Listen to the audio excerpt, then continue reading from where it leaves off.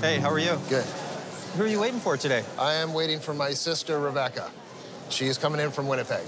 Okay, is she coming in just to visit, or has it been a long time? It's been a long time. We've never met. You've never met? Never met. We have the same father.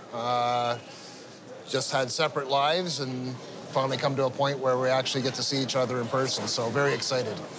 You've never met this woman before? Nope. Who's your sister? She is from my father's third wife. How many times was your father married? He's been married 4 times. So I actually have 5 half-brothers and sisters.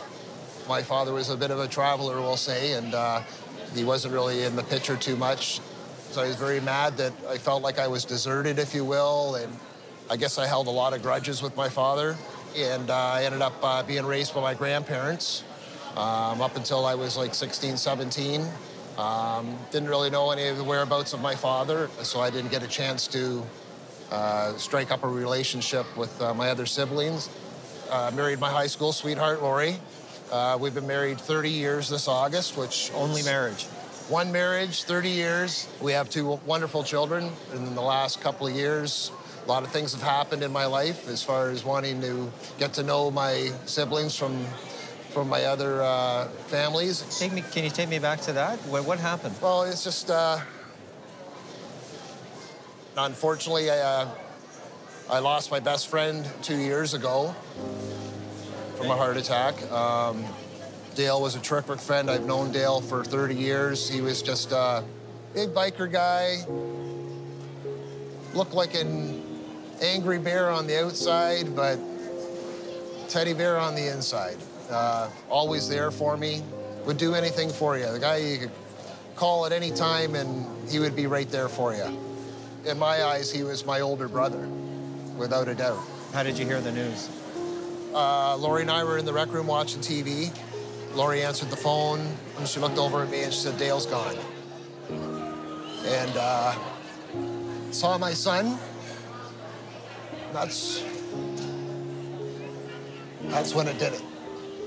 That's when I broke down. And again, that's that father-son bond, and it's the kind of bond I had with Dale. Was that close. And I guess it took me to see my son to realize how much I miss my friend, so.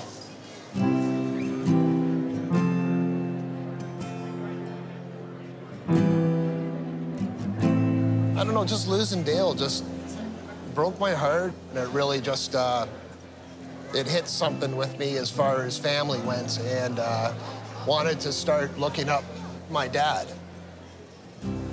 I imagine with you talking to him, it was kind of a day of reckoning.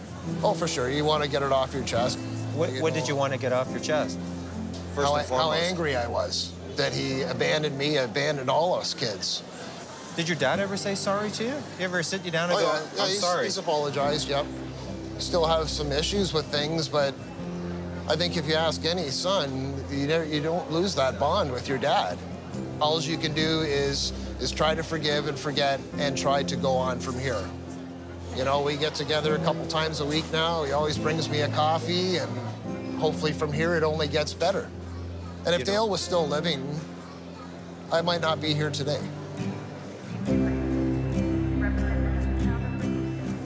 So what are you thinking about as you wait for Rebecca now? I'm just really hoping she likes me and likes my family, and I'm sure she's got 1,000 questions for me, and I have 1,000 questions for her.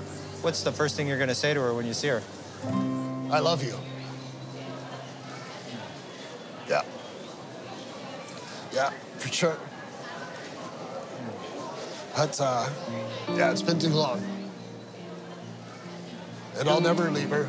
I'll always be here for her. Pleasure. Pleasure to meet you, my friend. Yeah, take care. Appreciate everything. Yeah, take care of yourself. Okay, thank you. Okay, bye.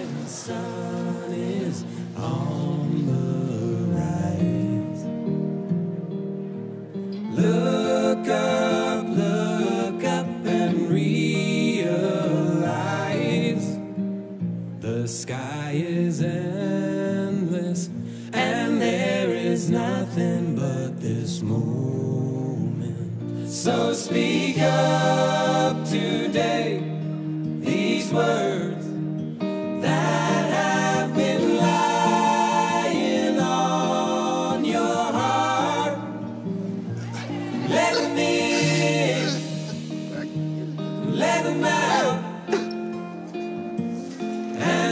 lift up this heavy weight. You have been carried See ya. around and let go This is for you. for a moment.